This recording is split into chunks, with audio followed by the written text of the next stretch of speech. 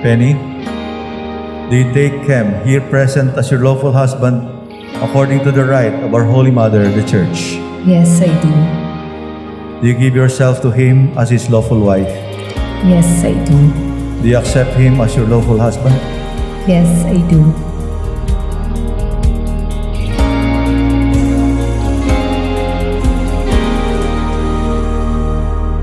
I thank God for giving you to me, for giving the dream man of my life that I prayed for.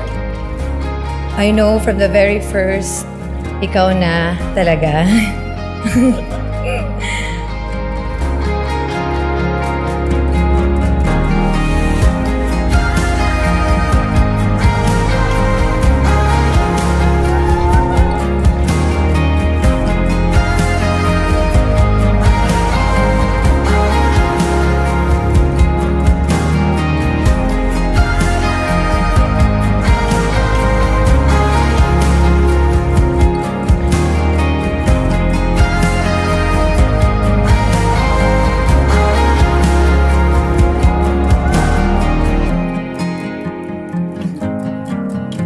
Penny, sexy, ses, princess, mahal. Maraming ginagamit kong tawag sa'yo, pero isa lang ang pinapangarap ko. Patawagin kitang misis ng buhay ko.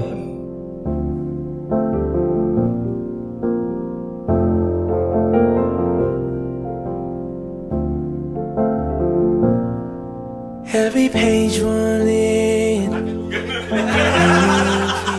Since then, I've known how sincere your love for each other by just being patient enough to wait for the right moment.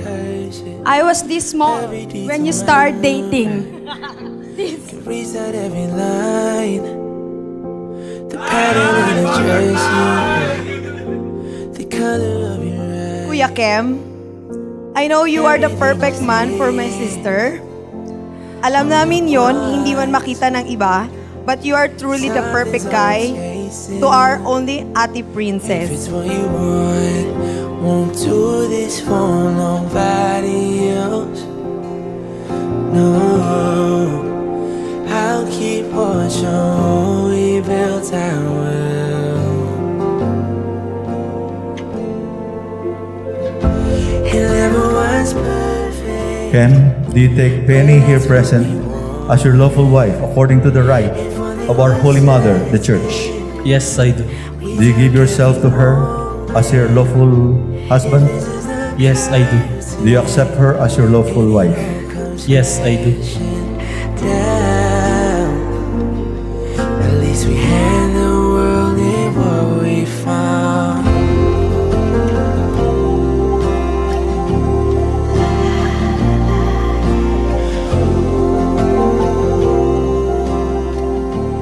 Si Ken, maraming napupuntahan lugar, pero doesn't matter. Wala na sa akin yan. Mga babae from North Pole to South Pole, wala na sa akin. Because I have found the one. The best gift of God to me, si Penny. At ganoon din naman si Penny. At with that, you can say to one another with sincerity, God gave me you.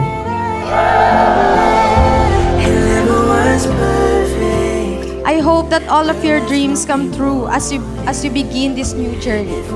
Kuya Kem, please take care of my ate and love her forever. So once again, congratulations on your marriage, and I'm looking forward to be a tita.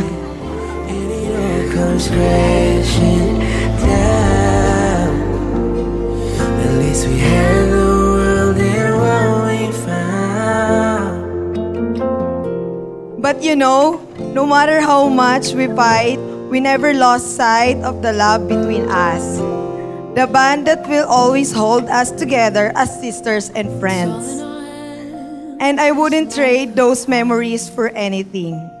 And I can honestly say, I wouldn't be half of the person I am today if I didn't have a big sister like you.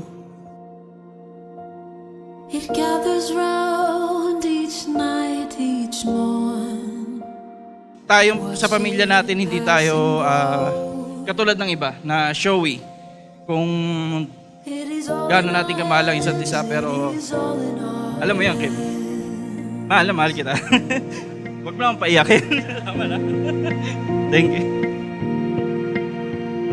With every field and rising sea, can hear the sounds of all. Hi Tabs, this is it. This gift symbolizes that my love for you is timeless. Thank you for giving me all your time. Please don't be late today. I'm so excited to see you later. I love you, Ses.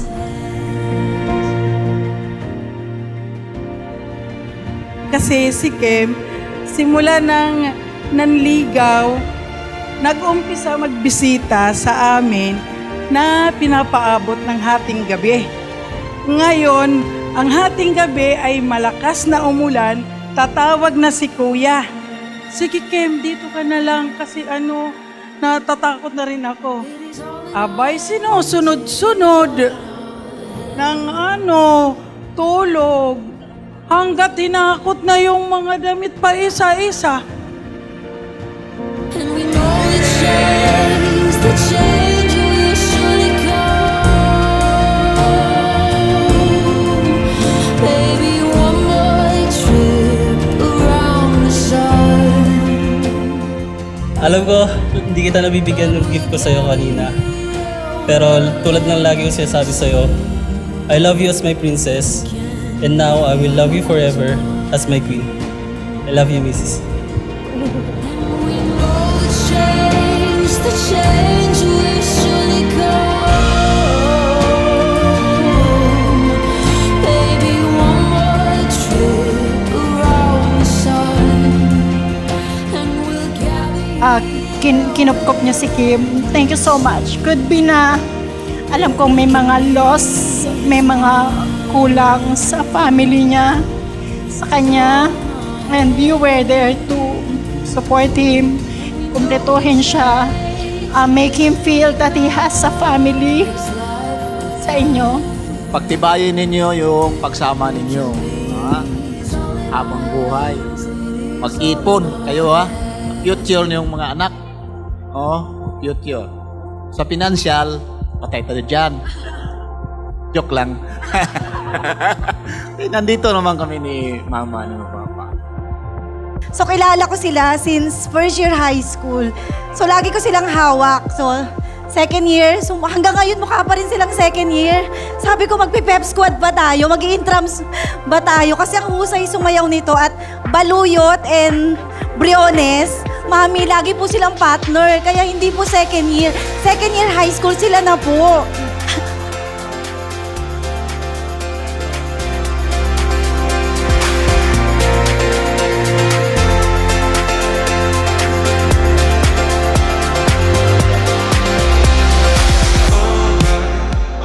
Kaya, ang tawag ko nila sa kanya ay ampon.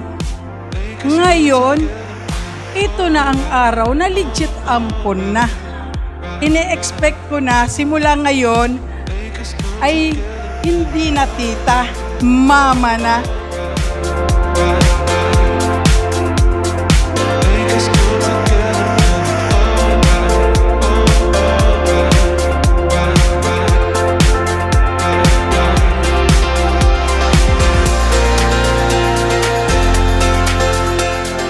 Ayan, so Kim, masaya ako na napasaya mo si Penny. Penny, masaya ako na mamahalin mo si Kim. Yung mga cute na estudyante, ngayong magbubuo ng pamilya.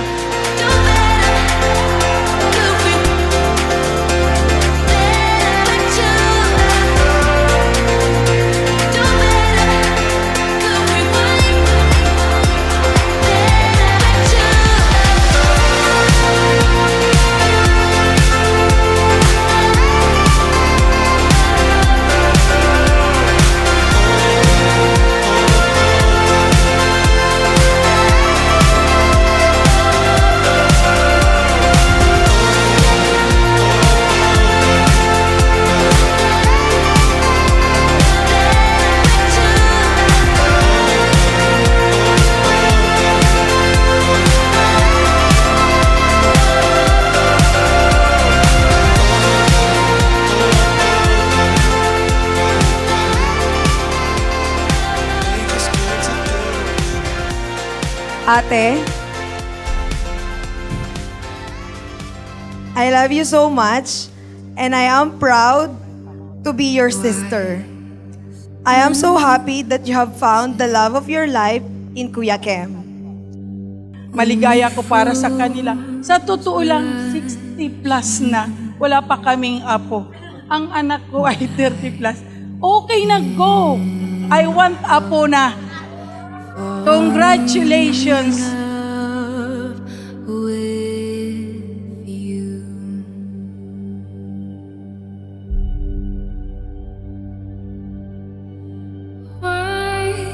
So thank you so much. Thank you so much from both of us, from our family. Thank you. And we're just so happy to welcome you to our family. Mahal namin kayo.